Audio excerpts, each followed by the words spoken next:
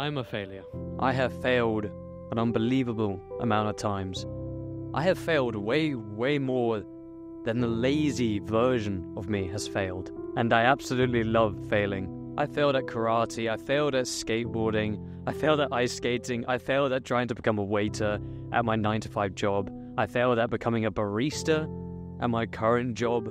I have failed so many times at the gym to stay consistent, to actually keep going. I have failed so many times. I failed at learning Japanese and to actually go to Japan. And because of all of this, all of the failures that I've done, I have succeeded in every aspect of my life. My name is Wylder, and I help other young men like me take back control of their lives. I failed my diet and workouts all the time. I failed so many times, but I didn't quit. If you brought me someone who was standing right in front of me, someone who has never failed, that's someone who has never tried. Learning from your failures is progress.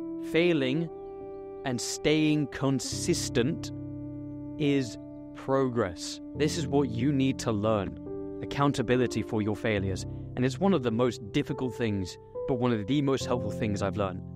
Literally, when you fail at something, maybe it's this workout or maybe it's NoFap, you literally write down in your book, in a piece of paper, and you stick it on the wall so you see every single day in your room, I failed at this. And then you write after, but I will try again tomorrow. This is one of the best things I've ever done whilst being on self-improvement for 2 years. If this video helps you out and you actually do what I just said, click on the one in the corner, because this could most definitely change your life as well.